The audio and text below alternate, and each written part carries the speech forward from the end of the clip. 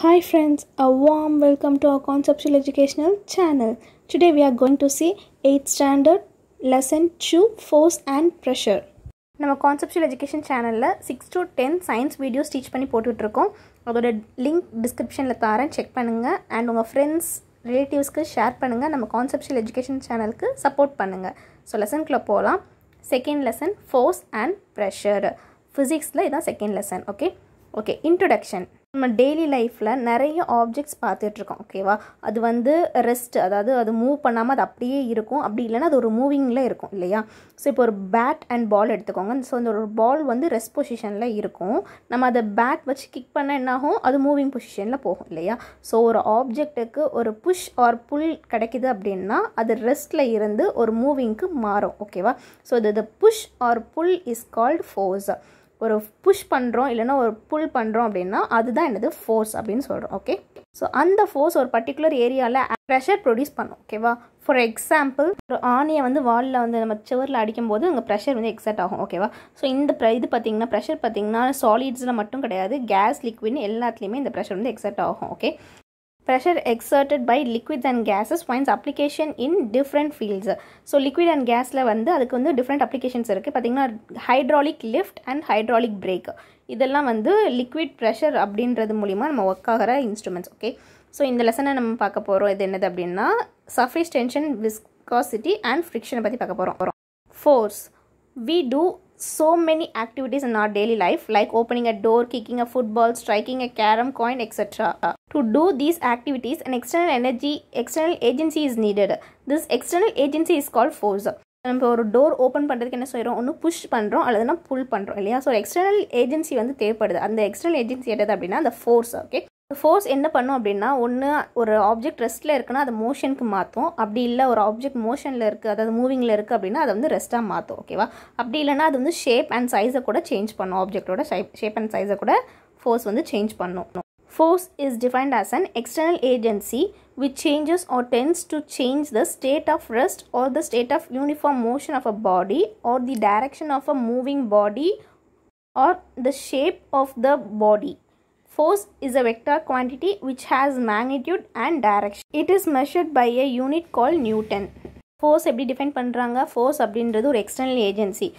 ஒரு விஷயத்தை ரெஸ்ட்லேருந்து மோஷனுக்கு மாற்றுறதுக்கு தேவைப்படுது, அல்லதுனா ஒரு மூவிங் ஆப்ஜெக்டை வந்து ரெஸ்ட்டுக்கு கொண்டு வரதுக்கு தேவைப்படுது, இல்லைனா ஒரு ஆப்ஜெக்டோட ஷேப்பை மாற்றுறதுக்கு ஒரு ஃபோர்ஸ் தேவைப்படுது, இல்லைன்னா ஒரு ஆப்ஜெக்ட் யூனிஃபார்மாக மூவ் பண்ணுறதுக்கு தேவைப்படுது, இல்லைன்னா அந்த ஆப்ஜெக்ட் வந்து என்ன டைரெக்ஷனில் மூவ் ஆகுது, இது எல்லாமே அந்த ஃபோர்ஸ் வந்து டிட்டர்மைன் பண்ணுது. ஓகேவா, ஃபோர்ஸ் வந்து வெக்டார் குவான்டிட்டி அண்ட் இதுக்கு வந்து மேக்னிடியூட் அண்ட் டைரக்ஷன் உண்டு. ஓகேவா, இப்போ எந்த ஃபோர்ஸில் எங்கே நீங்கள் ஃபோர்ஸ் கொடுக்கீங்களோ அந்த டைரக்ஷனில் அது போகும். ஓகே, அண்ட் இதை என்னென்னு டினோட் பண்ணுவாங்க, நியூட்டன் டினோட் பண்ணுறாங்க. Effects of force. Observe the strokes of a batsman in cricket game. So cricket நீங்கள் பார்த்துருப்பீங்க இல்லையா, அதில் என்ன செய்வாங்க, பேட்ஸ்மேன் அவங்களோட ஃபோர்ஸ் கொடுத்து ஒரு பால் அடிப்பாங்க இல்லையா. ஸோ அந்த பால் வந்து இந்த பேட்டில் பட்டு அந்த இவங்க எவ்வளோ ஃபோர்ஸில் அடிக்கிறாங்களோ அதை ஹிட் பண்ணுறாங்களோ அதே ஃபோர்ஸ் என்ன ஆகும், கிரேட்டராக வந்து பால் போகும் இல்லையா, 4க்கோ 6க்கோ போகும். So the greater the force you apply on a body, greater will be its effect on it. So நம்ம எவ்வளோ ஃபோர்ஸ் அப்ளை பண்ணுறோமோ அதுக்கு ஏற்றப்பல அங்கே எஃபெக்ட் இருக்கும். ஸோ தான் என்னது effect of force. Okay, so இந்த ஆக்டிவிட்டி பாருங்கள்.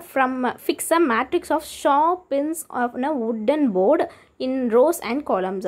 ஸோ ஒரு வுட்டன் போர்டில் ஷார்ப் பின்ஸை வந்து ரோஸ் அண்ட் காலம்ஸாக நீங்கள் அரேஞ்ச் பண்ணிக்கோங்க. அண்ட் ஒரு பலூனை ப்ளோன் பண்ணி எடுத்து வச்சுக்கோங்க, ஊதி எடுத்து வச்சுக்கோங்க. ஸோ இந்த பின்னை வந்து ஜென்டலாக அது மேலே வைங்க. ஓகேவா, place a book on a top of the balloon. ஓகேவா, அதை வச்சு அது மேலே டாப் ஆஃப் த பலூனில் வைங்க. அந்த பலூன் பர்ஸ்ட் ஆகுமா, கீழே பின்லாம் இருக்குது, அது மேலே பலூனை வச்சு புக்காக வேறு வச்சுருக்கீங்க, அந்த பலூன் பர்ஸ்ட் ஆகுமான்னு கேட்குறாங்க. வில் த பின் பிரிக் த பலூனை. அந்த பலூனை வந்து அந்த பின் வந்து என்ன செய்யும், உடைக்குமான்னு கேட்குறாங்க. உடைக்குமா, பர்ஸ்ட் ஆகுமா? ஆன்சர் என்ன அப்படின்னு பார்த்தீங்கன்னா நோ. பிகாஸ் அங்கே வந்து நம்ம ரோஸ் காலம்ஸாக வந்து பின்ஸ் வச்சுருக்கோம் இல்லையா. ஸோ ஒரு லார்ஜ் ஏரியாவில் அந்த பின் வந்து நம்ம ப்ளேஸ் பண்ணியிருக்கோம். எப்படின்றது இந்த இமேஜை பாருங்கள், இந்த மாதிரி. ஓகேவா, ஸோ லார்ஜ் ஏரியாவில் பின் இருக்குது. ஸோ இப்போ வந்து நிறைய எல்லா பின்னும் கொஞ்சம் ப்ரெஷரை வந்து இந்த பலூனுக்கு கொடுக்குது. ஸோ லார்ஜ் சர்ஃபேஸ் ஏரியாவில் கொஞ்சம் ப்ரெஷரை கொடுக்கும்போது இந்த பலூன் பர்ஸ்ட் ஆகாது. சிமிலராக ஒரே ஒரு பின்னை எடுத்து இந்த பலூனில் நீங்கள் வந்து ப்ரெஷர் கொடுக்கீங்க அப்படின்னா என்னாகும், இந்த பலூன் வந்து பர்ஸ்ட் ஆகிடும். ஏன்னா இந்த ஒரு பின் கொடுக்குற ப்ரெஷர் என்ன செய்யும், லார்ஜ் ப்ரெஷர் ஒரு ஸ்மால் ஏரியா, சின்ன ஏரியாவில் நிறைய ப்ரெஷர் கொடுத்தா என்னாகும், இந்த பலூன் பர்ஸ்ட் ஆகிடும். ஆனால் நிறைய பின்ஸ் வந்து இருக்கும்போது என்னாகும், எல்லா பின்னுமே குட்டி குட்டி ப்ரெஷரை வந்து எக்ஸ்பெக்ட் பண்ணும். அது வந்து என்னது பெரிய ஏரியாவில் இல்லையா. ஸோ அந்த அப்ளைட் ஃபோர்ஸ் வந்து என்ன ஆகும், டிஸ்டர்ப் ஆகி அந்த சர்ஃபேஸ் வந்து என்ன ஆகாது, பர்ஸ்ட் ஆகாது. ஓகே, ஸோ இதை எப்படி கன்க்ளூட் பண்ணுறாங்க பாருங்கள். The effect of a force depends on the magnitude of the force and the area over which it acts. So எந்த மேக்னிடியூடில் நம்ம அந்த ஃபோர்ஸை கொடுக்குறோம் அண்ட் எந்த ஏரியாவில் ஆக்ட் ஆகுது. ஸோ கொஞ்சம் ஏரியாவா நிறைய ஏரியாவா இந்த மேக்னிடியூட் இதை பொறுத்து தான் என்ன சொல்கிறாங்க, எஃபெக்ட் ஆஃப் ஃபோர்ஸ் வந்து சொல்ல முடியும் அப்படிங்காங்க. The force acting பெர்பெண்டிகுலர்லி on a given surface area of a body is known as thrust. So perpendicular அப்படின்னா ஒரு ஹரிசாண்டல் லைன், இப்போ நீங்கள் ஒரு லைன் ட்ரா பண்ணுறீங்க அப்படின்னா அதுக்கு நேராக செங்குத்தாக நடுவில் நீங்கள் ஒரு லைன் ட்ரா பண்ணியிருப்பீங்களா, அதுதான் பெர்பெண்டிகுலர் 90 டிகிரியில். ஓகேவா, சர்ஃபேஸ் ஏரியாவுக்கு பெர்பெண்டிகுலராக ஒரு ஃபோர்ஸ் ஆக்ட் ஆச்சு அப்படின்னா அதை த்ரஸ்ட் அப்படின்னு சொல்கிறாங்க. அண்ட் இதை வந்து நியூட்டன் அப்படின்றத வச்சு அவங்க வந்து என்ன சொல்கிறாங்க, மெஷர் பண்ணுறாங்க. ஓகேவா, it is measured by the unit Newton. Next pressure. இப்போ ஃபோர்ஸ் பார்த்தியாச்சு, இப்போ ப்ரெஷர் பார்க்க போகிறோம். இந்த effect of force can be measured using a physical quantity call pressure. So இந்த எஃபெக்ட் ஆஃப் ஃபோர்ஸை வந்து ஒரு ஃபிசிக்கல் குவான்டிட்டியால் மெஷர் பண்ண முடியும், அதுதான் pressure. It can be defined as the amount of force or thrust acting perpendicularly on a surface of a area of a 1 square meter of a body. So ஒரு square metre of a பாடி, அது ஒரு ஆப்ஜெக்டில் ஒரு square metre இருக்குன்னா அதில் வந்து எவ்வளோ force, அதாவது thrust act ஆகுது அப்படின்றத பொறுத்து நம்ம சொல்லலாம் ப்ரெஷர் அப்படின்றத. ஓகேவா, so thrust by area, F by A. Okay, so the SI unit of pressure is Pascal. So 1 Pascal is equal to 1 Newton per meter square. Pressure exerted by a force depends on the magnitude of the force and the area of contact. ஃபோர்ஸால் ஏற்படக்கூடிய இந்த pressure வந்து எதை பொறுத்து இருக்குது அப்படின்னு சொன்னாங்கன்னா magnitude of the force and the area of contact, இதை பொறுத்து அந்த ப்ரெஷர் சொல்ல முடியும். ஓகேவா, so அதனே pressure is equal to F by A. Okay okay, first problem பாருங்க. The average weight of an elephant is 4000 Newton. The surface area of the sole of its foot is 0.1 meter square. Calculate the pressure exerted by the 1 foot of an elephant. Okay. So ஆவரேஜாக ஒரு எலிஃபெண்ட்டோட wait வந்து 4000 Newton சொல்லிட்டாங்க. So ஒரு எலிஃபெண்ட்க்கு 4 Lex இருக்கும் இல்லையா, அப்போ வந்து ஒவ்வொரு லெக்குக்கும் எவ்வளோ அப்படின்றத கண்டுபிடிக்கணும் அப்படின்னு என்ன செய்யணும், 4000 டிவைட் பை 4. ஓகே, ஸோ ஒரு லெக்குக்கு எவ்வளோன்னு கண்டுபிடிச்சிட்டோம், 1000 நியூட்டன் அப்படின்னு சொல்லிட்டாங்க. Area of the soul of 1 foot is 0.1 metre square நம்ம சொல்லிட்டோம். ஏரியா எவ்வளவு சொன்னாங்க, 0.1 மீட்டர் ஸ்கொயர் சொல்லியிருக்காங்க. ஸோ நம்ம டிவைட் பை என்ன, ப்ரெஷரோட ஃபார்முலா என்ன, ஃபோர்ஸ் ஆர் த்ரஸ்ட் இல்லையா, fours are thrust by area. So இங்கே ஃபோர்ஸ் எவ்வளவு 1000 Newton by and food over area எவ்வளோ சொல்லியிருக்காங்க 0.1. ஸோ இதை நீங்கள் கேன்சல் அவுட் பண்ணிங்கன்னா என்ன வந்துட்டு நம்மளுக்கு answer 10⁴ Newton per metre square நம்மளுக்கு கிடச்சிரும். ஓகே, ஸோ இதை எப்படி கேன்சல் அவுட் பண்ணணும்னு தெரியுமா, 0.1 இருக்குது கீழே. ஸோ இதை பாயிண்ட் நீங்கள் ரிமூவ் பண்ணி இங்கிட்டு வச்சிங்க அப்படின்னா மேலே இன்னொரு 0 ஆட் ஆகும். ஸோ அப்படி தான் உங்களுக்கு 10,000 கிடச்சிருக்கு. ஓகேவா, அண்ட் மேலே ஃபோர்ஸோட இதை யூனிட் என்னது நியூட்டன், ஏரியாவோடது என்ன சொல்லியிருக்காங்க மீட்டர் ஸ்கொயர். ஸோ 10,000 அதாவது 10⁴ நியூட்டன் கீழே டிவைடடுக்கு கீழே மீட்டர் ஸ்கொயர் இருக்குது அப்படின்னா என்ன சொல்லுவாங்க, per மீட்டர் ஸ்கொயர் அப்படின்னு சொல்லுவாங்க. ஓகேவா, இந்த மீட்டர் ஸ்கொயர் மேலே வந்துச்சு அப்படின்னா மைனஸில் வரும் பவர். ஓகே, பவர் -2ல் வந்திருக்கும். ஆன்சர் என்ன, the pressure exerted by one leg of an elephant is 10,000 Newton on 1 square meter. Okay, the effect of pressure can be increased by increasing the thrust or decreasing the surface area of the body. So இந்த effect of ப்ரெஷரை நம்ம எப்படி increase பண்ணலாமா, ஒன்று இந்த த்ரஸ்ட்டை increase பண்ணணும், அதாவது இந்த ஃபோர்ஸை இன்க்ரீஸ் பண்ணணும். அப்படி இல்லைன்னா இந்த ஏரியாவை கம்மி பண்ணணும். இது பண்ணால் என்னாகும், இந்த ப்ரெஷர் வந்து இன்க்ரீஸ் ஆகும் அப்படின்னு சொல்கிறாங்க. ஓகேவா, ஸோ எக்ஸ் எடுத்துக்கலாம், nail, knife, injection needle, bullet, இதெல்லாமே are having sharp fine edges so as to exert a large pressure on a smaller area of the body in order to produce maximum effect. So இதுக்கெலாம் என்ன இருக்கும், sharp edges இருக்கும். So இதனால் என்னாகும், large pressure வந்து create பண்ண முடியும் ஒரு ஸ்மால் ஏரியாவில். So in order to produce maximum effect. Okay, இதெல்லாம் மேக்ஸிமம் எஃபெக்ட் கிடைக்கும். ஸோ எக்ஸாம்பிள் பாருங்கள், more number of wheels R provided for a heavy goods carrier for decreasing the pressure thereby increasing the area of contact on the road. நீங்கள் lorry அதுக்கப்புறம் heavy load ஏற்றிட்டு போகிற vehicles எல்லாம் பார்த்துருந்தீங்கன்னா அங்கே tyre வந்து என்ன இருக்கும், இன்க்ரீஸ்டாக இருக்கும் இல்லையா. ஸோ அங்கே வந்து 8, 12 இந்த மாதிரி டயர்ஸ் இருக்கும். எதனால் அப்படின்னா அந்த ப்ரெஷரை வந்து கம்மி பண்ணுறதுக்காண்டி தான். ஓகேவா, so broader straps are provided on a backpack for giving less pressure on the soldiers by providing a larger area of contact with the shoulder. நம்ம பேக்கில் வந்து நம்ம தோளில் பேக் போட்டு போகிறோம் இல்லையா ஸ்கூலுக்கு, அந்த பேக்கில் வந்து என்ன செஞ்சுருப்பாங்க அப்படின்னா, நீங்கள் ப்ரெஷர் கம்மியாகிறதுக்காண்டி அவங்க வந்து ஒரு ஷோல்டரில் பேக் வச்சுருப்பாங்க. ஓகேவா, அது என்ன ஆகும்னா அந்த ப்ரெஷரை கம்மி பண்ணி கொடுக்கும். இல்லைன்னா ஏன்னா இந்த 2 பாயிண்ட்லேயும் தான் நம்ம வந்து அவ்வளோ வெயிட்டையும் நம்ம சுமந்துருக்கோம் ஷோல்டரில். ஸோ அங்கே ப்ரெஷர் அதிகமாக இருக்கக்கூடாதுன்றதுக்காண்டி பேக் கொடுத்துருப்பாங்க. எதுக்கு? இந்த ப்ரெஷரை reduce பண்ணுறதுக்காண்டி. Okay, next two you know பார்க்கலாம். It is very difficult for us to walk on sand. So மண்ணில் நடக்கிறதுக்கு நம்மளுக்கு கஷ்டமாக இருக்கும் இல்லையா. டெசர்ட்லாம் பார்த்தீங்கன்னா மண்ணில் நடக்கிறதுக்கு ரொம்ப கஷ்டமாக இருக்கும். But camels can walk easily on it because they have large padded feet which increase the area of contact with the sandy ground. So நீங்கள் கேமலுக்கு பார்த்தீங்கன்னா அவங்களோட கால் பார்த்தீங்க அப்படின்னா லார்ஜ் பேடட் ஃபீட்டாக இருக்கும். ஓகேவா, அந்த காரணத்தினால தான் அதால் சாண்டில் வந்து நல்லா கம்ஃபர்டபுளாக நடக்க முடியுது. This reduces the pressure and enables them to walk easily on the sand. So இந்த லார்ஜ் பேடட் ஃபீட் இருக்கிறதுனால அங்கே ப்ரெஷர் வந்து அதால் கம்மி பண்ண முடியுது. ஓகேவா, ஸோ அந்த ப்ரெஷர் அதனால் கம்மியாக இருக்கிறதுனால அது சாண்டில் ஈஸியாக மூவ் ஆக முடியுது. ஸோ கேமலுக்கு சாண்டில் ஈஸியாக மூவ் ஆகிறதுக்கு காரணம் என்னது? அதுகிட்ட இருக்கிற அந்த large padded feet. Okay, pressure exerted by air. You all know very well that air fills in the space around us. So நம்மளை சுற்றி வந்து என்ன இருக்குது? ஏர் இருக்குது, நம்மளுக்கு தெரியும் இல்லையா, காற்று இருக்குது. This envelopes of air is called atmosphere. இந்த envelope of air என்ன சொல்கிறோம்? நம்ம atmosphere அப்படின்னு சொல்கிறோம்.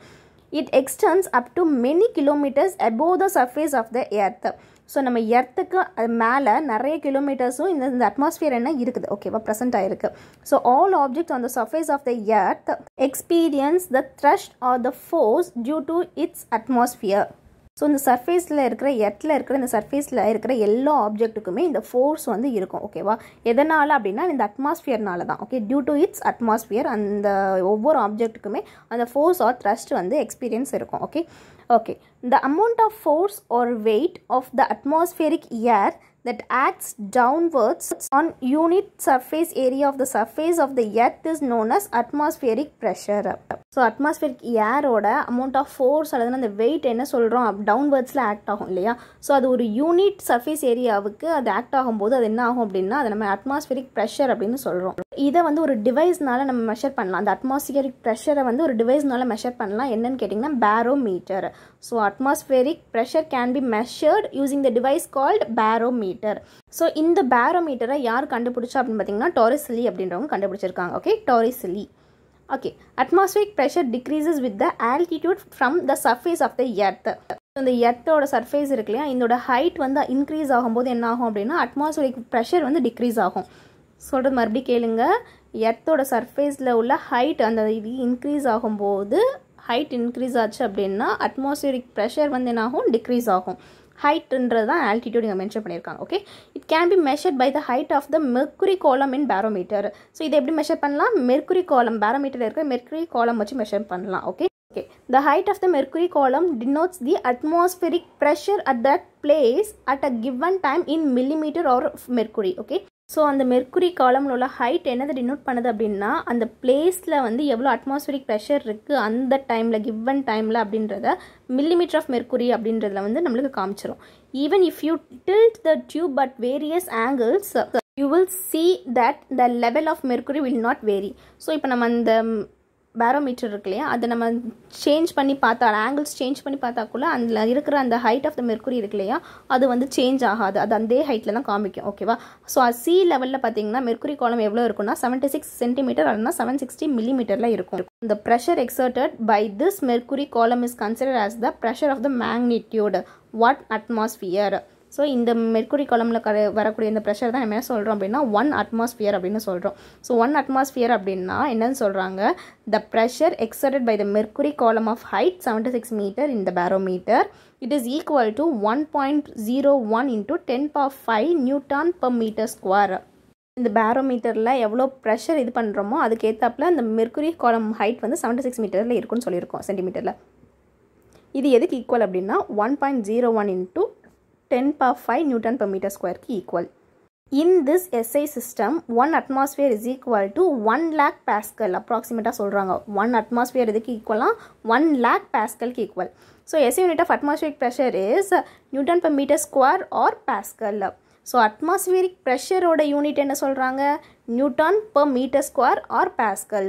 பாஸ்கல் அப்படின்றது நம்ம எதோட ப்ரெஷர் எதோட எஸ்ஐ யூனிட்னு பார்த்தோம், ப்ரெஷரோடது பார்த்தோம். ஓகேவா? Okay, next more to know. Cooking in a place located at higher altitude is difficult. Okay, ஒரு ஹையர் ஆல்டிடியூட், அதாவது ரொம்ப ஹைட்டாக இருக்கிற இடத்துல வந்து நம்ம குக்கிங் பண்ணுறது வந்து டிஃபிகல்ட் அப்படின்னு சொல்கிறாங்க. ஏன் அப்படின்னா அந்த பிளேஸில் வந்து அட்மாஸ்பியரிக் ப்ரெஷர் கம்மியாக இருக்கும். ஏன்னா higher altitude atmospheric pressure will be low, படிச்சிருக்கோம் இல்லையா? So the boiling point of the substance வந்து கம்மியாயிடும். So water boils even at 80 degree Celsius. Water நம்மளுக்கு தெரியும் 100 டிகிரியில் தான் பாயில் ஆகும், ஆனால் அது 80 டிகிரி செல்சியஸில் பாயில் ஆயிரும். The energy, the thermal energy that is produced at this temperature is not sufficient enough for packing R cooking. So the cooking is difficult at higher altitude.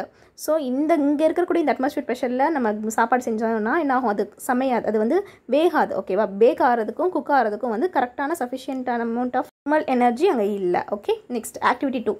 Take a conical flask and well boiled egg. Okay, well boiled egg அதில் வச்சுருங்க. After removing shell, place the egg on the mouth of the flask. It will not enter the flask. Now take a piece of paper, burn it and drop it inside the flask. So ஒரு boil பண்ண எக்கை எடுத்துக்கோங்க, அதில் அந்த தோலை உரிச்சிட்டு அது அந்த கோனிக்கல் ஃப்ளாஸ்கோட மவுத்தில் வச்சுருங்க, அது வாயில் வச்சுருங்க.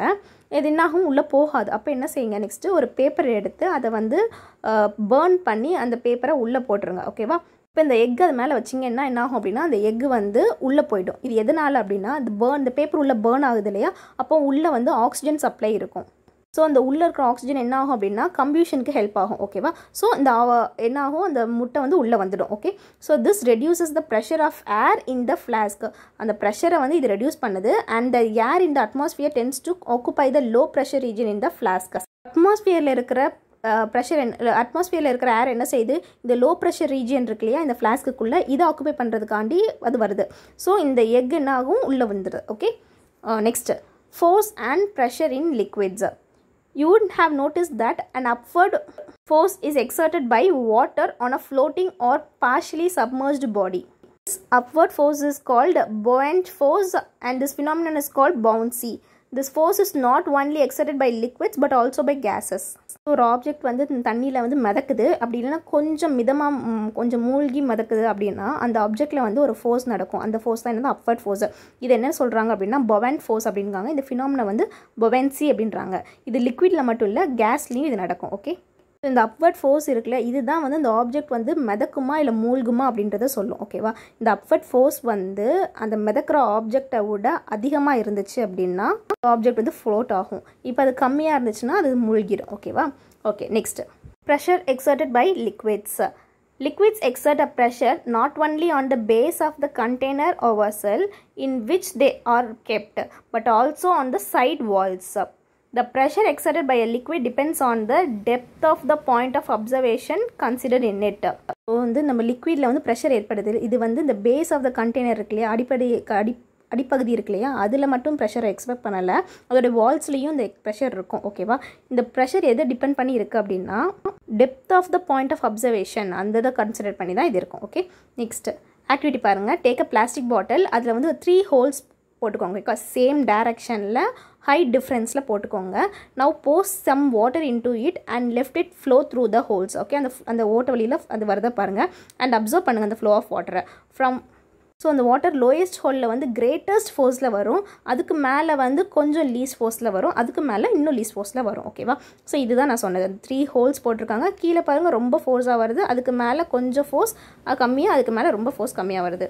ஸோ லிக்விடோட ப்ரெஷர் பார்த்திங்கன்னா இந்த பாட்டமில் மட்டும் இல்லை, இந்த சைட் வால்ஸ்லையும் எக்ஸர்ட் ஆகுது. ஓகேவா? அதை இங்கே காமிச்சிருக்காங்க. Next, this activity conforms that the pressure in a liquid varies with depth of the point of observation in it. டெப்த்தை பொறுத்தும் நம்மளுக்கு வந்து ப்ரெஷர் வேரியேஷன் இருக்கும். இது என்ன ஷோ பண்ணுது நம்மளுக்கு, the pressure exerted by a liquid at the bottom of the container depends on the height of the liquid column in it. Next activity 5 பாருங்க. Take a plastic bottle, punch 3 holes on its sides. So இப்போ வந்து 3 சைட்லேயும் whole போட சொல்கிறாங்க at the same height. Now pour some water into it and let அப்போ இதை observe பண்ணுங்க. So water comes out all the holes in the same force and falls on the ground and the same distance from the bottle. So இப்போ வந்து same ஹைட்டில் 3 சைடும் வைக்கிறோம். அப்போ என்ன ஆகுது, 3மே ஈக்குவல் ஃபோர்ஸில் வருது. ஓகேவா? இதை வந்து பார்த்திங்கன்னா ஹைட் மேட்டர்ஸ் இல்லை இல்லையா, நம்ம ஹைட் வந்து சேம் ஹைட்டில் இருக்குது. அப்போ வந்து இங்கே சேம் ஃபோர்ஸ் கிடைக்குது. போனதில் என்ன பார்த்தோம், ஹைட் மேலே இருக்கும்போது டெப்த்தை பொறுத்து ஃபோர்ஸ் வந்து அதிகமாக இருந்துச்சுன்னு பார்த்தோம் இல்லையா. ஸோ இங்கே என்ன பார்க்கும், ஹைட் ஒன்று போல் இருந்துச்சு அப்படின்னா ஃபோர்ஸ் வந்து ஒன்று போல் இருக்குது. ஸோ பாருங்கள், conclude that liquid exert the same pressure in all direction at given depth.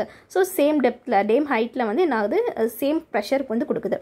So do you know பாருங்க why dams are made stronger and broader at the bottom than at the top?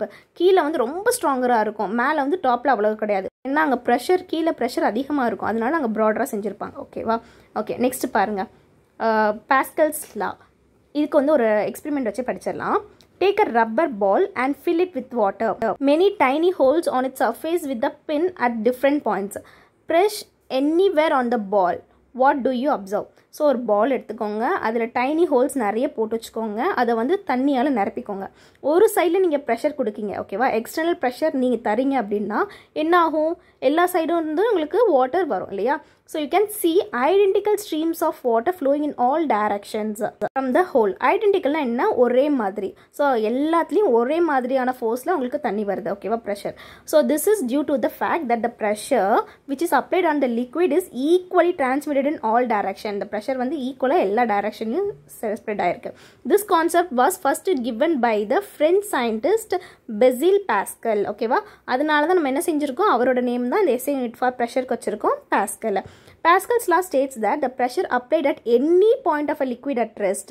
So எந்த பாயிண்ட்டில் வேணால் இருக்கட்டும், ஒரு liquid வந்து ரெஸ்ட்டில் இருக்குது, அதில் வந்து ஒரு ப்ரெஷர் அப்ளை பண்ணுறாங்க அப்படின்னா, அதுவும் அந்த லிக்விட் வந்து ஒரு க்ளோஸ்டு சிஸ்டமில் இருக்குது அப்படின்னா, will be disturb equally through all direction of the liquid. So அது ஈக்குவலாக டிஸ்டர்ப் ஆகி உங்களுக்கு எல்லா டைரக்ஷன்லையும் ஈக்குவல் ப்ரெஷரில் உங்களுக்கு வாட்டர் வந்து ஃப்ளோ அவுட் ஆகும். இதுதான் வந்து பாஸ்கல்ஸ் லா. ஓகே, ஸோ இந்த அப்ளிகேஷன்ஸ் ஆஃப் பாஸ்கல்ஸ் லா அதாவது அப்ளை எங்கெல்லாம் பண்ணலாம் பாருங்கள். இன் automobile service stations the vehicles R lifted upwards with the hydraulic lift which works as per pascals law. So இந்த வெஹிக்கிள்ஸை வந்து நம்ம எப்படி லிஃப்ட் பண்ணுறோம் அப்படின்னா ஹைட்ராலிக் லிஃப்ட், ஓகேவா? அது என்னது பிரின்சிபல் அப்படின்னா பாஸ்கல்ஸ் லா பிரின்சிபல் தான். ஓகே, ஆட்டோமொபைல் பிரேக் சிஸ்டமும் வந்து பாஸ்கல்ஸ் லா பிரின்சிபலில் தான் ஒர்க் ஆகுது. அதே மாதிரி hydraulic pressure is use to compress the bundles of cotton R cloth as to occupy less space.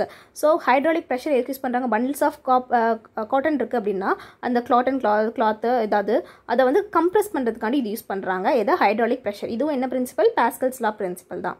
Surface tension. So இதுக்கு ஒரு ஆக்டிவிட்டி இருக்குது, அந்த ஆக்டிவிட்டி மூலிமா இதுவும் படிச்சிடலாம்.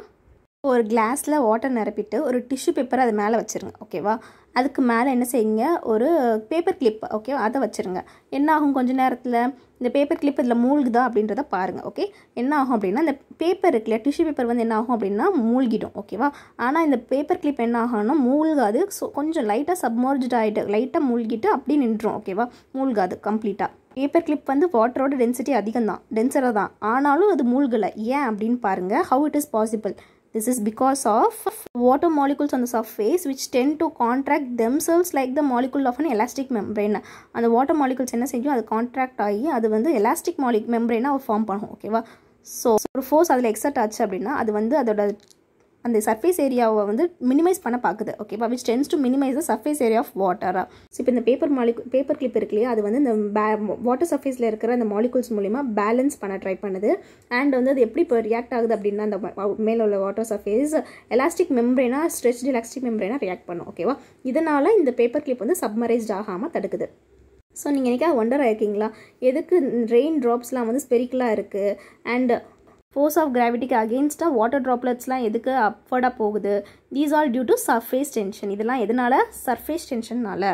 Surface tension is a property of a liquid. The molecule of a liquid experience a force which contrasts the extent of their surface area as much as possible. So to have the minimum value, liquid உள்ள molecules வந்து ஒரு force experience பண்ணும். அது என்ன செய்யணும், அந்த surface area வந்து contrast ஆகும் இல்லையா, சர்ஃபேஸ் ஏரியா விரிகிறத வந்து கான்ட்ராஸ்ட் பண்ண ட்ரை பண்ணும், ஓகேவா? ஆஸ் மச் அஸ் அது பாசிபிள் அளவுக்கு ட்ரை பண்ணும். So to have minimum value, அது கம்மியான வேல்யூ வரதுக்காக இது ட்ரை பண்ணும். டிஃபைன் பண்ணுறாங்க the amount of force acting per unit length. எவ்வளோ ஃபோர்ஸ் அந்த per யூனிட் லென்த்துக்கு ஆக்ட் ஆகுது on the surface of liquid, அதுதான் என்னது சர்ஃபேஸ் டென்ஷன். ஓகே, யூனிட் என்னது? Newton per metre. Next, application of surface tension. Surface tension is the reason for many events we see in our daily life. Okay, so ants la வந்து water molecules வந்து rise up ஆகும். எதனால அப்படின்னா surface tensionனால தான். Okay, பிளான்ஸில் இருக்கக்கூடிய நேரோ vessel அப்படின்னா பார்த்தீங்கன்னா அதுதான் ஜைலம் டிஷ்யூ. ஓகேவா? இது என்ன செய்யும் அப்படின்னா ரூட்டில் இருந்து வாட்டரை அப்சார்ப் பண்ணி மற்ற பிளான்ட் பார்ட்ஸ்க்கு வந்து ஸ்ப்ரெட் பண்ணும். இது வந்து அப்வர்ட் மோஷனில் மூவ் ஆகுது. இது வந்து அப்படியே அகெயின்ஸ்ட் டு த கிராவிட்டி. இது எதனால பாசிபிள் அப்படின்னா டியூ டு த சர்ஃபேஸ் டென்ஷன்னால தான் இது பாசிபிள். ஓகே, இந்த ஆக்ஷன் பேர் என்ன அப்படின்னா கேபிலரி ஆக்ஷன் அப்படின்னு சொல்லுவாங்க. இது எதனால possible? Due to surface tension of வாட்டர்னால தான் இது பாசிபிளாக இருக்குது. ஓகே, நெக்ஸ்ட்டு ஏன்னா இது கிராவிட்டிக்கு அகேன்ஸ்டாக இருக்குது. வாட்டர் வந்து மேலே நோக்கி போகுது, அதனால சொல்கிறாங்க. During heavy ஸ்ட்ராம் ships R damage due to surface tension of water. By boring oil or soap powder into the sea sailors reduce its impact. புயல் அடிக்குது அப்படின்னா அந்த ஷிப் வந்து என்ன ஆகும்? டேமேஜ் ஆகும். எதனால? அந்த சர்ஃபேஸ் டென்ஷன் ஆஃப் வாட்டர்னால. ஓகேவா? அப்போ என்ன செய்வாங்க அப்படின்னா ஆயில் அல்லதுனா சோப் பவுடர் இந்த மாதிரி விஷயங்களை அதில் பக்கத்தில் உங்கள் கடலில் போடுறது மூலிமா என்ன ஆகும் அப்படின்னா அந்த சர்ஃபேஸ் டென்ஷன் குறையும். ஓகேவா? இந்த சர்ஃபேஸ் டென்ஷன் ரீசன்னால என்ன ஆகும் அப்படின்னா இந்த வாட்டர் ஸ்டைடர் அப்படின்ற இன்செக்ட் வந்து வாட்டர் மேலேயே நடந்து செல்ல முடியும். ஓகேவா? Next viscous fours are viscosity. Okay, so ஒரு பிளேட்ஸ் எடுத்துக்கோங்க. Okay, different kind of liquids and plates எடுத்துக்கோங்க. Coconut oil, honey, water, key இதெல்லாம் ஒவ்வொரு ட்ராப் ஒவ்வொரு பிளேட்டில் வச்சுக்கோங்க. இப்போ ஒரு எண்ட் ஆஃப் த பிளேட்டை நீங்கள் ரைஸ் பண்ணிங்கன்னா என்ன ஆகும்? அந்த ட்ராப் வந்து என்ன ஆகும்? மூவ் ஆகும் இல்லையா? ஸோ இதை நோட் பண்ணுங்கள். Each liquid moves with the different speed. அப்படி தானே ஒவ்வொரு லிக்விட் ஒவ்வொரு ஸ்பீடில் மூவ் ஆகும். எதனால அப்படின்னு பாருங்கள். Water flows pastor than other liquids. ஃபாஸ்ட்டாக ஆகிடும். ஏன்? Coconut oil flows with moderate speed. First water, அப்புறம் coconut oil, next key flows with very slowly. Between the layers of the liquid which is in motion, there is a frictional force parallel to the layers of the liquid. This frictional force opposes the motion of the liquid layers while they are in motion. The liquidக்குள்ள layers இருக்கும் இல்லையா? between the layers of the liquidல வந்து motion இருக்குது அப்படின்னா அங்கே ஒரு frictional force இருக்கும் parallel to the layers of the liquid. அந்த layers of the liquidக்கு parallel என்ன இருக்கும்? frictional force இருக்கும். இந்த frictional force என்ன செய்யணும்னா oppose the motion of the liquid layers while they are in motion. அது மோஷனில் இருக்கும்போது அது மூமெண்ட்டை வந்து தடுக்கிறதுக்குன்னு அது வரும். ஓகேவா? ஃப்ரிக்ஷனல் ஃபோர்ஸ் வந்து எங்கே ஆக்ட் ஆகும் அப்படின்னா ஒரு சக்ஸசிவ் லேயர்ஸ் ஆஃப் லிக்விட்ஸ்க்கு நடுவில் வரும். ஓகேவா? எதுக்கு அப்படின்னா அந்த ரிலேட்டிவ் மோஷனை வந்து தடுக்கிறதுக்காண்டியே இது வரும். அப்படிப்பட்டதை நம்ம என்னென்னு சொல்லுவோம்னா விஸ்கஸ் ஃபோர்ஸ் அப்படின்னு சொல்லுவோம். ஓகேவா? Such property of liquid is called viscosity. Viscous force is measured by the unit called poise in CGS system and kilogram per meter per second or Newton second per meter square in SI system. Next, friction. ரோட்டில் நடக்கும்போது நம்ம கீழே விழ மாட்டோம். ஆனால் இதே நம்ம wetland, அதாவது ஈரப்பதமாக இருக்கிற இடத்துல நடந்தோம்னா நம்ம கீழே விழ சான்சஸ் இருக்குது, விழுறோம். நம்ம ரோட்டில் நடக்கும்போது என்ன ஆகுது அப்படின்னா அந்த ரோட்லேயும் நம்மளோட ஃபீட்லேயும் இருக்கிற ஃப்ரிக்ஷனால் நம்ம கீழே விழ மாட்டேங்க. ஓகேவா? But the friction is less when we walk on wet surface R so we tend to fall. So இப்போ வெட் சர்ஃபேஸ் நடக்கும்போது அந்த ரோடுக்கு அந்த வெட் சர்ஃபேஸ்க்கும் நம்மளோட ஃபீட்டுக்கும் நல்ல ஃப்ரிக்ஷன் வந்து என்ன இருக்குது? கம்மியாக இருக்குன்றதுனால நம்ம ஸ்லிப் ஆகி விழுகிறோம். ரெண்டு இல்லைன்னா அதுக்கு மேற்பட்ட ஆப்ஜெக்ட்ஸ் வந்து ஒன்று டச் பண்ணுற அளவுக்கு ரிலேட்டிவாக மூவ் பண்ணி வருது அப்படின்னா அது என்ன அப்படின்னா ஃப்ரிக்ஷனல். ஓகேவா? ஃப்ரிக்ஷனல் ஃபோர்ஸ் அதனால் ஃப்ரிக்ஷன் அப்படின்னு சொல்கிறோம். எப்போவுமே அந்த மூவிங் ஆப்ஜெக்ட்டுக்கு ஆப்போசிட்டாக தான் இந்த ஃப்ரிக்ஷனல் ஃபோர்ஸ் இருக்கும். ஓகேவா? மூவிங் ஆப்ஜெக்ட்டுக்கு ஆப்போசிட்டாக தான் இந்த ஃப்ரிக்ஷனல் ஃபோர்ஸ் இருக்கும். இந்த ஃபோர்ஸ் எதனால் ப்ரொடியூஸ் ஆகுது அப்படின்னா ஏற்கனவே இந்த சர்ஃபேஸில் இருக்கிற இந்த பாடி ஏற்கனவே ரிலேட்டிவ் இன் மோஷனில் இருக்குது இல்லையா? ஏற்கனவே அது மோஷனில் இருக்குது. இது வந்து எப்படி இருக்குது அப்படின்னா ஜாமெட்ரிக்கல் டிசிமிலரிட்டிஸாக இருக்குது. இந்த ரீசனால தான் இது வந்து ஃபோர்ஸ் வந்து ப்ரொடியூஸ் ஆகுது. இதில் 3 எஃபெக்ட் இருக்குது. ஃப்ரிக்ஷன், அப்போஸ், மோஷன். ஃப்ரிக்ஷன் எப்போவுமே அந்த ஆப்ஜெக்ட்டுக்கு ஆப்போஸ் தான் பண்ணும். It cos wear and dear of the surface in contact. It produce heat. Okay, இந்த 3 விஷயம் பண்ணுது. ஸோ டைப்ஸ் ஆஃப் ஃப்ரிக்ஷன் பாருங்கள். Friction can be classified into 2 basic types, static and kinetic. Static அப்படின்னா the friction experienced by the bodies which are at the rest is called static friction. ரெஸ்ட்டில் இருக்கிற ஒரு ஆப்ஜெக்ட்டுக்கு friction experience பண்ணுது அப்படின்னா அது என்னது? Static friction. ஓகேவா? Example பார்த்தீங்கன்னா எர்த்தில் நம்ம இருக்கிற விஷயங்கள்லாம் என்னது? ஸ்டாட்டிக்காக இருக்குது அப்படின்னு சொல்கிறாங்க. Kinetic friction, friction existing during the motion of a body is called kinetic friction. ஒரு ஆப்ஜெக்ட் மோஷனில் இருக்கும்போது ஃப்ரிக்ஷன் எக்ஸ்பீரியன்ஸ் பண்ணுது அப்படின்னா அது கைனடிக் ஃப்ரிக்ஷன். ஃப்ரிக்ஷன் வந்து sliding friction and rolling friction ரெண்டாக கிளாஸிஃபை பண்ணுறாங்க. ஓகேவா? ஸோ இப்போ ஒரு பாடி இருக்குது, அது வந்து இன்னொரு பாடியில் சர்ஃபேஸ் மேலே ஸ்லைட் ஆகுது அப்படின்னா இந்த ரெண்டுக்கும் நடுவில் இருக்கிற அந்த ஃப்ரிக்ஷன் தான் என்னது? ரெண்டுக்கு நடுவில் வந்து ஃப்ரிக்ஷன் வந்து காண்டாக்டில் இருக்குல்லையே, அதுதான் என்னதுன்னா ஸ்லைடிங் ஃப்ரிக்ஷன் தான். இப்போது ஒரு பாடி இருக்குது, அந்த பாடி இன்னொரு பாடி சேர்ந்து ரோல் ஆகுது அப்படின்னா அந்த 2 பாடிக்கு நடுவில் இருக்கிற அந்த ஃப்ரிக்ஷன் தான் என்னது? Rolling friction. ஓகேவா? Rolling friction is less than sliding friction. Sliding ஃப்ரிக்ஷனோட rolling friction என்னது? கம்மியாக இருக்கும். அதனால தான் வீல்ஸ் கொடுத்துருக்காங்க அந்த ட்ராலிஸில் எல்லாத்துலேயுமே. ஓகே, வெஹிக்கல்ஸ்லாம் எல்லாமே அதெல்லாம் என்னது? Rolling friction. Next, factors affecting friction. Some of the factors which affect friction are given below. Nature of surface. Moving on an object on a rough surface will be difficult, but we can easily move it on a smooth surface. It is because friction varies between the surface. So rough surface la friction வந்து கொஞ்சம் ஹார்டா இருக்கும், நமக்கு வந்து டிஃபிகல்ட்டா இருக்கும். இதே smooth சர்ஃபேஸ்ல வந்து friction கம்மியா இருக்கும், நமக்கு வந்து ஈஸியா மூவ் பண்ண முடியும். ஸோ இப்போ நம்ம சைக்கிள் ஓட்டுறோம் அப்படின்னா, நம்ம மட்டும் சைக்கிள் ஓட்டுறோம் அப்படின்னா அது ஈஸியாக நம்ம பெடல் பண்ண முடியும். சப்போஸ் இங்கே ஏதாவது பேக் ஒரு வெயிட் வச்சு நம்ம லோட் பண்ணி நம்ம சைக்கிள் ஓட்டுறோம் அப்படின்னா என்ன ஆகும், அங்கே ஃப்ரிக்ஷன் வந்து ஹெவியாக இருக்கும் இல்லையா. அந்த சர்ஃபேஸ் ஆஃப் த டயருக்கும் அந்த ரோடுக்கும் ஃப்ரிக்ஷன் வந்து அதிகப்படுத்திக்கிறோம். எது இந்த வெயிட், ஓகேவா. ஸோ இது வெயிட் ஆஃப் த பாடி சொல்லுவாங்க. Next, area of contact. ஒரு குறிப்பிட்ட ஒரு வெயிட் இருக்கும்போது ஃப்ரிக்ஷன் என்ன செய்யும்னா டேரெக்டாக எதோட கான்டாக்டில் இருக்கும் அப்படின்னா பிட்வீன் த டூ சர்ஃபேஸ்க்கு, ஓகேவா. If the area of contact is greater, then the friction will be greater too. So இந்த area of contact இருக்கு between the ரெண்டு சர்ஃபேஸ் நடுவில் இந்த area of contact வந்து greater இருந்துச்சு அப்படின்னா ஃப்ரிக்ஷனும் greater இருக்கும். ஸோ இப்போ எக்ஸாம்பிள் ரோட் ரோலர் எடுத்துக்கோங்க, அது வந்து ப்ராட் பேஸ் இருக்கும் இல்லையா, அங்கே ஃப்ரிக்ஷன் வந்து அதிகமாக இருக்கும். ஸோ இப்போ சைக்கிள் எடுத்துட்டிங்கன்னா அங்கே லெஸ் ஃப்ரிக்ஷன், ஏன்னா அங்கே வந்து ஏரியா ஆஃப் கான்டாக்ட் வந்து அதிகமாக இருக்குது. ஸோ ஏரியா ஆஃப் கான்டாக்ட் கம்மியாக இருக்கும்போது அங்கே வந்து ஃப்ரிக்ஷனும் கம்மியாக இருக்கும். ஏரியா ஆஃப் கான்டாக்ட் டயருக்கும் அந்த ரோடுக்கும் கம்மியாக இருக்குது, அதனால் என்ன ஆகுது, அங்கே ஃப்ரிக்ஷனும் கம்மியாக இருக்குது. Next, advantage of friction. So friction வந்து நம்மளுக்கு ரொம்ப நெசசரி நம்ம டே டு டே ஆக்டிவிட்டீஸ் பண்ணுறதுக்கு கூட. ஸோ இது வந்து desirable in most of the situation in hour daily life. First பார்த்திங்கன்னா ஒரு ஆப்ஜெக்ட் நம்ம ஹோல்ட் பண்ணுறது கூட நம்மளுக்கு என்ன தேவைப்படுது, ஃப்ரிக்ஷன் தேவைப்படுது. அண்ட் இப்போ நம்ம ரோட்டில் போகிறோம் அப்படின்னாலும் அங்கே அதுக்கும் ஃப்ரிக்ஷன் தேவைப்படுது, ஓகேவா. ஸோ நம்ம ஃபுட்வேருக்கும் அந்த கிரவுண்டுக்கும் உள்ள அந்த ஃப்ரிக்ஷன் வந்து நம்மளுக்கு வந்து ஹெல்ப்ஃபுல்லாக இருக்குது. And next, writing on a paper with a pen is easy due to friction. பேப்பரில் பென்னில் எழுதுறதுக்கும் நம்மளுக்கு என்ன ஃப்ரிக்ஷனால தான் நம்ம ஈஸியாக எழுத முடியுது. ஆட்டோமொபைல்ஸும் பார்த்திங்க அப்படின்னா நம்ம ஈஸியாக சேஃபாக மூவ் பண்ணுறதுக்கு ரன் பண்ணுறதுக்கு எதனால் ஹெல்ப் ஃப்ரிக்ஷன் தான். எதுனா டயர்ஸ்க்கும் ரோடுக்குள்ள ஃப்ரிக்ஷன், அதே மாதிரி பிரேக் அப்ளை பண்ணும்போது இந்த frictional resistance on brake shoe இதுவும் நம்மளுக்கு ஹெல்ப்ஃபுல்லாக இருக்குது. தீப்பெத்தியை பற்ற வைக்கிறது, ஒரு கிளாத்தை வந்து மடிக்கிறது, ஒரு நாட் போடுறது, அப்புறம் ஆணியை செவுத்தில் அடிக்கிறது எல்லாமே ஃப்ரிக்ஷன்னால, ஓகேவா. ஸோ தோ friction maths R life easy, it has some negative effects also. So it is called necessary எவில். So negative எஃபெக்ட்ஸும் இருக்குது இந்த ஃப்ரிக்ஷனால், அதனால நம்ம எப்படி சொல்கிறோம், இதை நெசசரி ஈவில் அப்படின்னு சொல்கிறோம், ஓகேவா. Advantage of friction. இந்த ஃப்ரிக்ஷனால என்ன ஆகுது அப்படின்னா அந்த சர்ஃபேஸ் வந்து ரப் ஆகுது, அதாவது ரெண்டுமே உரசுது. இப்போ எக்ஸாம்பிள் ஸ்க்ரூவும் கியர்ஸும் எடுத்துக்கோங்க, அது ரெண்டும் உரசி என்ன ஆகுது அப்படின்னா அந்த மிஷின் டேமேஜ் ஆகுது. ஃப்ரிக்ஷனை ஓவர் கம் பண்ணுறதுக்காண்டி ஒரு மிஷினில் எக்ஸஸ் அமௌண்ட் ஆஃப் எனர்ஜி நம்ம அப்ளை பண்ண வேண்டியதாக இருக்குது. ஸோ இதனால எனர்ஜி வந்து வேஸ்ட் ஆகுது, ஓகேவா. தேர்ட் பார்த்திங்கன்னா ஃப்ரிக்ஷன் வந்து ஹீட்டை ப்ரொடியூஸ் பண்ணுது, இதனால் அந்த மிஷின் என்ன ஆகுது, ஃபிசிக்கலாக டேமேஜ் ஆகுது, ஓகேவா. இதுதான் 3 பாயிண்ட்ஸ் அந்த disadvantage of friction. Increasing and decreasing friction. First பார்த்திங்கன்னா ஏரியா ஆஃப் கான்டாக்ட். ஃபஸ்ட்டு பார்த்திங்க அப்படின்னா ஏரியா ஆஃப் கான்டாக்ட், ஓகேவா. So area of contact increase பண்ணிங்க அப்படின்னா ஃப்ரிக்ஷனும் இன்க்ரீஸ் ஆகும். Friction can be increased by increasing the area of the surface in contact. So example பார்த்திங்கன்னா இந்த break ஷூவை வந்து நம்ம வந்து சைக்கிளில் பக்கத்தில் அட்ஜஸ்ட் பண்ணி வைக்கும் போது என்ன ஆகுது, இந்த ரிம்முக்கு பக்கத்தில். ஸோ நீங்கள் பிரேக் ஷூ அப்ளை பண்ண உடனே ஏரியா ஆஃப் கான்டாக்ட் பக்கத்தில் இருக்க இன்க்ரீஸாக இருக்கிறதுனால ஃப்ரிக்ஷனும் உங்களுக்கு இன்க்ரீஸ் ஆகுது. அதனால நீங்கள் பிரேக் ஷூ அப்ளை பண்ண உடனே என்னாகும், பிரேக் வந்து பிடிச்சிரும், ஓகேவா. So area of contact first. Next, lubricants. So a substance which reduces the frictional force is called lubricant.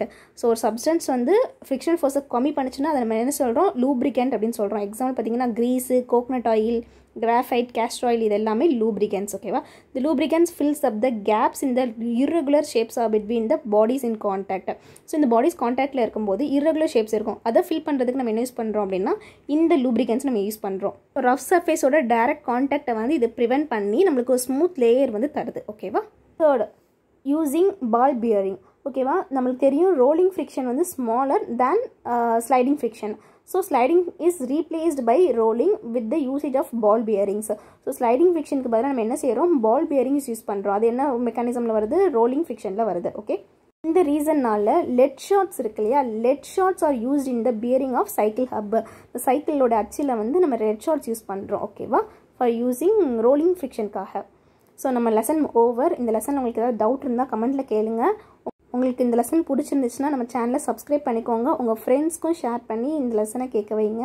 உங்கள் சிஸ்டர் பிரதர்ஸ் இருந்தாங்க அப்படின்னா நம்மளோட சேனலில் 6 to 10 சயின்ஸ் வீடியோஸ் போஸ்ட் பண்ணிகிட்டு இருக்கோம், மறக்காமல் அதையும் பாருங்கள். தேங்க்யூ ஃப்ரெண்ட்ஸ் ஃபார் வாட்சிங் திஸ். Keep supporting us.